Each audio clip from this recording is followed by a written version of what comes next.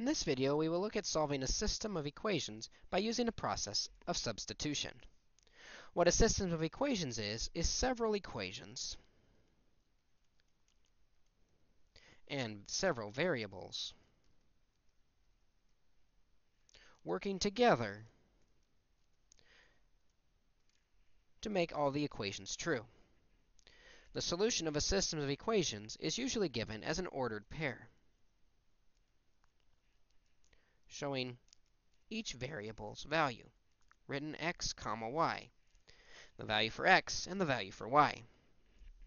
A very common method used to solve system of equations is substitution, where we replace the variable with what it represents.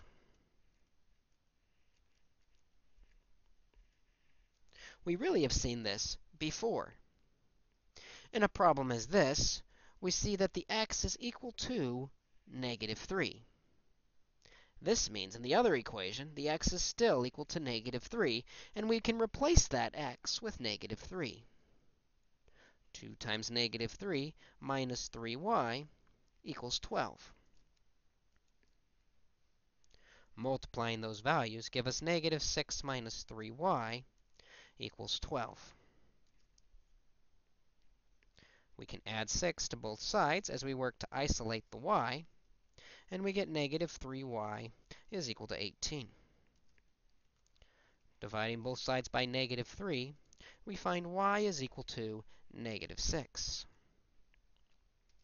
We now know what each variable represents.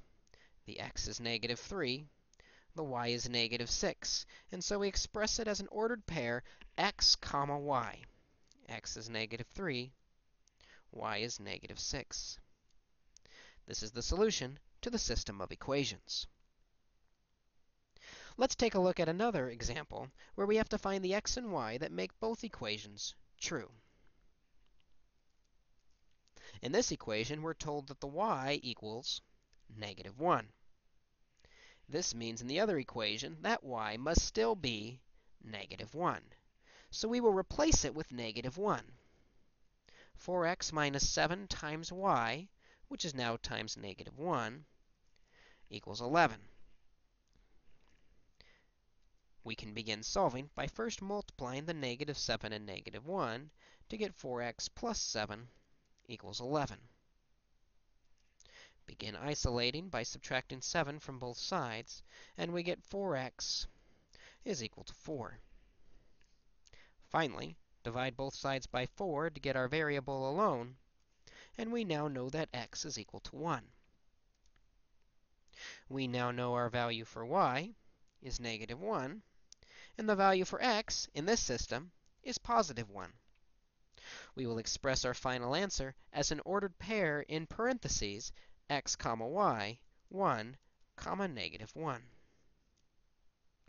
meaning the x value is 1 and the y value of -1 makes this system of equations true.